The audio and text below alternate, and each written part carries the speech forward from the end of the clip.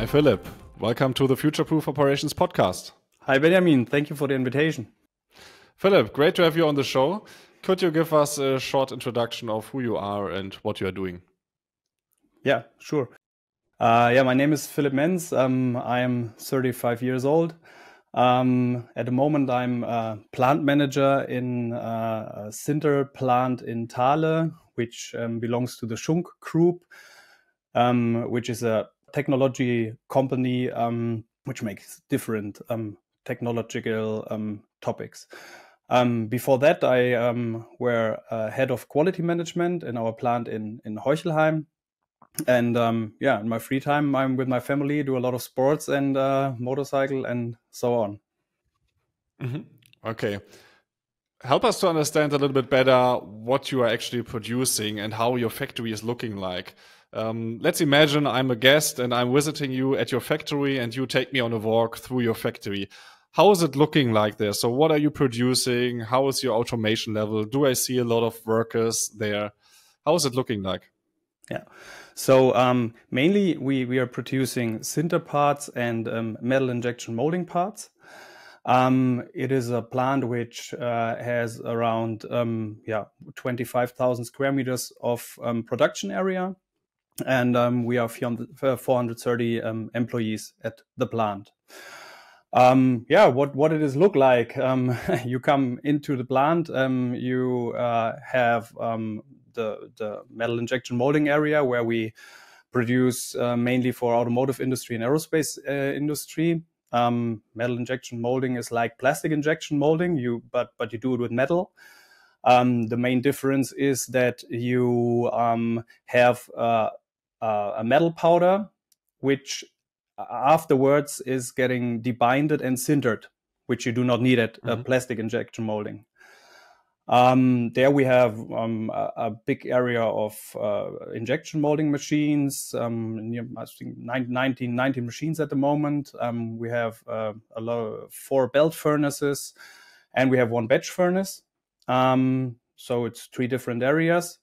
And then we have a mixing area where we mix our powder by ourselves. That's the metal injection molding area.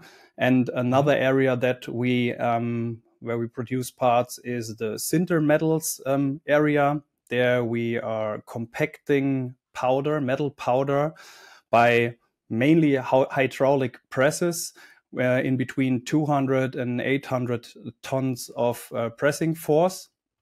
Afterwards, the parts are getting sintered in belt furnaces around 1,120 degrees, something like that.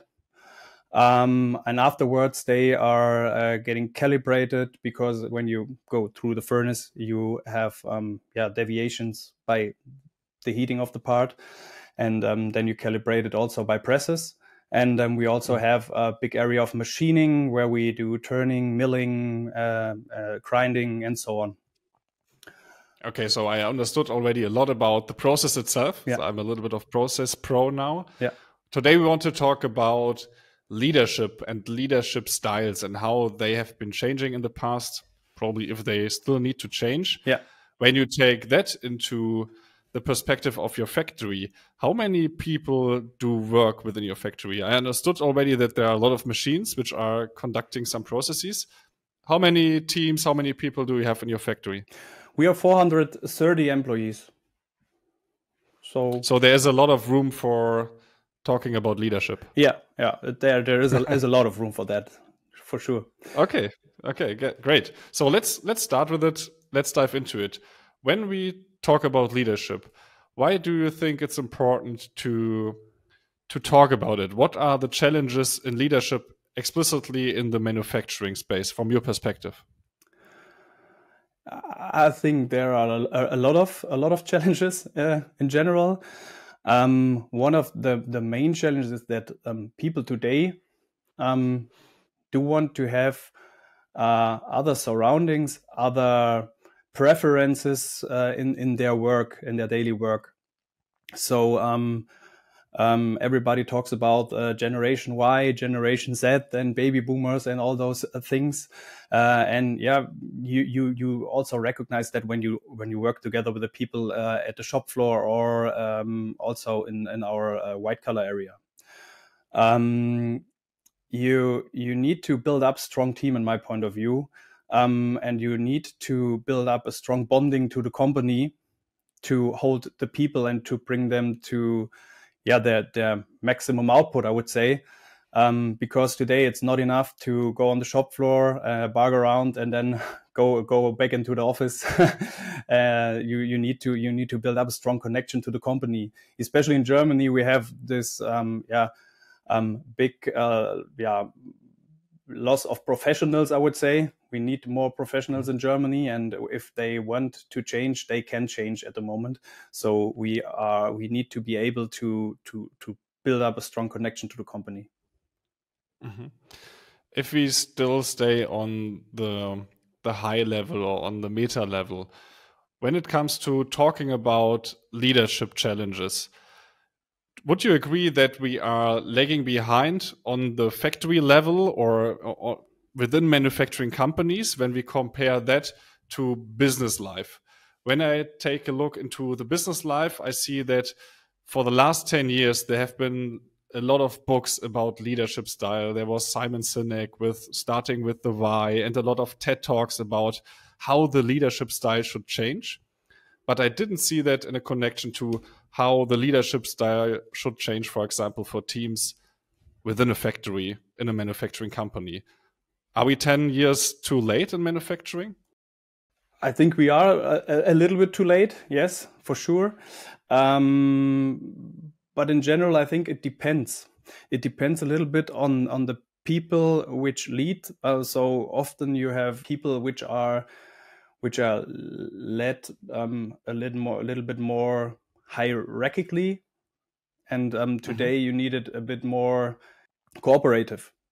And I do not see this when I visit other productions or other factories, and also when I started in our factory, that the leaders on the shop floor are living this example, or living this leadership style, and mainly in my point of view, because they are not informed about all those topics. Mm-hmm. So is it a coaching topic? Do we have to start by leading by role models? So we actually need to train or coach the current leaders better? Yeah, in my point of view, we should do that. So we started a few months ago. We took all our leaders in production, and also for the teams in the white collar area, and brought them together with a trainer, with a coach. And we discussed about the fundamentals, principles, which in leadership, which people want to or need to have today to bring the best output in the factory. And the funny thing about that was that there were some fundamental things which everybody of us in my generation is aware of, but our employees, our leaders, were not aware of some topics where we say, okay, it's normal to lead like that. And this was really interesting to see. So in my point of view, yes, we need more coaching in this area. Before we dive deeper into how to coach the leaders and understanding better why we actually need to do that, so probably it's connected to the generation as well, I would like to understand better what is missing currently. So if you take a look into a factory and you talk about leadership and you talk about the teams that are being led by that leadership, what is missing from your perspective? So I can only answer this question in my point of view at the factory at the moment. And what I see is that we are a really traditional company, a company where the people nearly worked 40 years, 45 years. I have a lot of people in the last year which went to retirement, and they worked the whole life in one company. And I think a lot of those people leading normally small teams in the shop floor because they are long there. They have a long time with the company. So I think it should be understood that the people today do not work their whole life in one company. They are they do not have a problem with changing or with moving to another company which is in the neighborhood or something like that. They also travel more kilometers because the distances are not an issue when the work makes sense for them or is good for them. And I think in my point of view, this is the main point which should be understood by managers in production. So you argue that it would be some kind of clash of generations, that we have some kind of old leadership style, which probably worked the last decades, but now we have a new generation coming into the factory and they expect different kind of leadership. Is that right? Yeah, it is. It is. And as you mentioned, in my point of view, also the old leadership style worked or has also their. It's okay to also have a part of this old leadership style sometimes, and I think you have to take a look at your employee and take a look at the employee's needs, because you also have some people which want to be led by this I would say former leadership style, not old, because some people today also want to have this leadership style, and you have to take care which generation sits in front of me and how should I lead this generation in the specific case. And yeah, that's a big challenge for every manager at the moment, I think, because it's totally different. In our preparation call, you mentioned some symptoms of probably bad leadership or something which is not working as expected. And you talked about the level of sickness within a factory. So could you elaborate here a little bit more of why was it important for you to monitor that level of sickness? And do you foresee other symptoms of bad leadership? Yeah.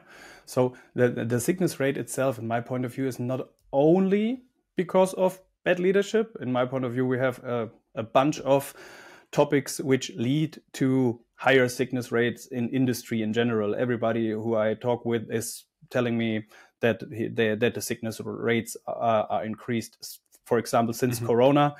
And there are a lot of topics in my point of view. But I think one aspect is that the strong connection I mentioned before, which the people need to have to their company. And the more people you get from the new generation, from the generation Z and Y into your plant, and the less people you have from, for example, from the baby boomer generation, the more it is important to have this strong bonding. And if you do not have it, in my point of view, it's totally clear that sickness rates will increase. Yeah. Okay, so let's assume we have more and more Generation Z or Generation Y within a factory, and you talk about bonding them to the company. Which kind of strategies or measures do you foresee that could solve their challenges, which we discussed in the past minutes? Yeah. So in my point of view, a really important thing is that the people searching for sense in their work, and they searching for kind of, I don't know, I don't want to use the word family, but sometimes you use it in this case. So the main point is that they want to discuss about topics and not be the one who gets an order and fulfill the order and then without thinking about why I should do that. So Yeah, for me, it's all about bringing people together to discuss about the topics in a working manner. For example, when you have workshops, we do a lot of Kaizen events at our shop floor. We have last year we had 20 Kaizen workshops together with our employees at the shop floor, and I also work in blue collar in this moment. And when you go on the shop floor and you clean up the shop floor together side by side on your knees, then you have other discussions. You have a stronger bonding. The people recognize, okay, hey, he's the manager of the plant, but hey, he's cleaning up the shop floor together with me, so I can discuss on another way with him, and I can trust him a little bit more. This is the one side, the side of the working manner to have more interaction. We also do a lot of OKR workshops, workshops to discuss about plant structures and so on. And then we have on the other hand, kind of an event calendar for our plant, where we do a lot of employee events to build up this connection in between also the departments. So we offer motorcycle tours together in our plant. We offer running events. We offer cycling tours with 3 different types of cycles. We do a family party this year, and all those things should help to build up a strong connection also in between the departments, because in the past the departments works not really together. Especially at the shop floor, the guy who's measuring the parts is going into the measuring department, and the guy who's pressing the parts is going to the press, and then they do their job the whole day, and then they go home. And with our team events in the free time, we show them, hey, maybe you have some points which brings you together, common interests and things like that. And then they also discuss at work in a different way, and they act more like a team than before. And this is one big point of our initiative, I would say. Is everybody at your company supporting that, or do you see people who are blocking it? Because I could imagine there might be some people who say, hey, isn't that fun stuff here, and we are not here to make fun. You say you are doing bike tours and you are planting trees. You said that. Yeah, we plant in our preparation call. trees. And, hey, why do you do that? Please go to your factory and build products. So is everybody aligned? Yes. Today, yes, but at the start, not. So when you start with such activities, there are some people, for example, the motorcyclists say, hey, why are they bicycling or running? Why do they, these crazy people, why do they do that? And then you offer a motorcycle tour, and they say, hey, maybe it's cool, and then they recognize, okay, it's a cool event. And for us, a big success was to plant the trees, because we are in a region in Germany called Harz. It's in Saxonia-Anhalt, and we have a big problem with dying trees. So we mobilized the whole plant, and we bought 2.5. We bought 5,000, but we managed only to plant 2,500 trees in one day together as a team, and everybody recognized, okay, the people around me are pretty cool. We have common interests, and now we can move on. So at the moment, I do not see big voices against those events. There are some people sometimes, but in general not. Okay. How do you measure the impact of that initiatives in the end? I assume there should be some kind of return on invest for you and for the company. What is your success metric? Okay, in general, you cannot bring it into numbers directly. It's indirect. In my point of view, it's indirect effects. One point is that we increased partly the productivity, which we see, and we do not have additional measures besides those topics. We communicating our vision, our strategy, and also our core topics in the plant during that events. Because every time it comes to work, that's totally normal. Also, if you do a private event, you talk about work. So everybody knows, for us, it is really important to increase safety, For us, it's really a big thing that we need to increase to improve our sickness rate and all those things. And what we see is that we have less accidents at work, and also our sickness rate is improving slowly, but it is improving. I think that's a topic you need really long for, because it's not solved in, I don't know, 2 events, and then you have the best sickness rate you ever had. So it's improving. It's a long-term process, and sometimes you have to believe on those things, and I think that's the point. If you take a look into the experience you gained in the last years, you as a young plant manager, you conducted already some projects, you tried to change the leadership style, for example, within your plant. Would you have a very hands-on example where you say, okay, here I had that kind of project, I had a transformation that I was pushing, and this is my lessons learned? Probably some positive things which you would recommend, and some negative where you say, don't do that. I would not do that again. Hard question. Of course. To bring it to those initiatives in general, one main topic is, or one important point for us is to connect the plants between Gießen and Thale, which are our 2 German plants for sinter. Mm-hmm. And the main focus is here to increase the synergies in between those plants.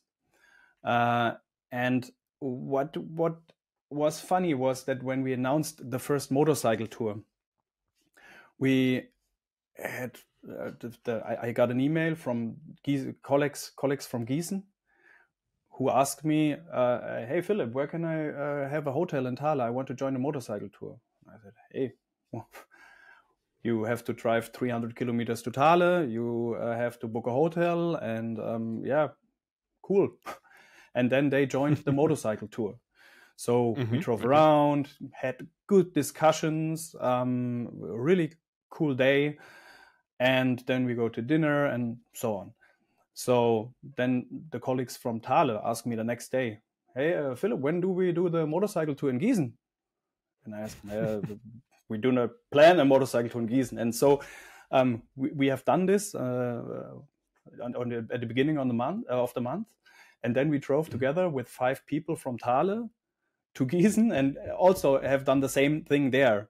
So what I learned is that you have to bring the people together outside of their normal work environment, and then you will have synergies out of those topics, because we have also plant tours in at those events for the Gießen colleagues, and for the colleagues in Thale. They moved to the plant in Gießen, and they never have been there before, because it's factory workers. They never had the chance before to join the factory in Gießen.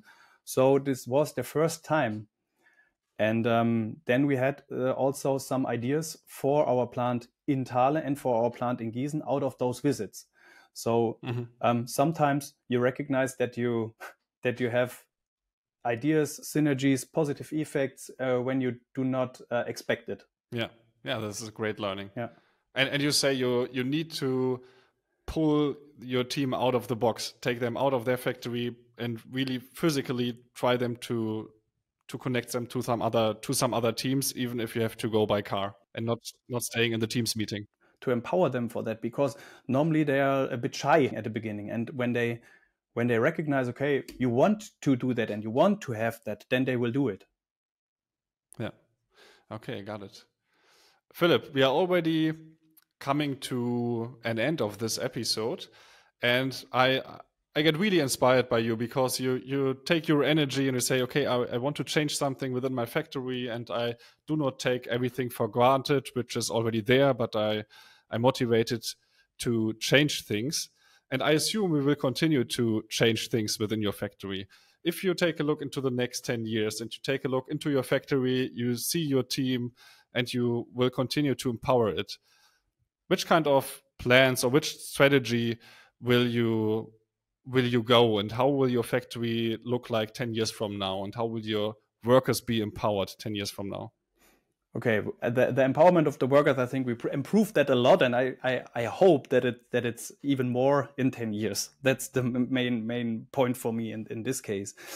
All those events which I mentioned before are only a fundament for me to improve the work surroundings, to improve the factory itself.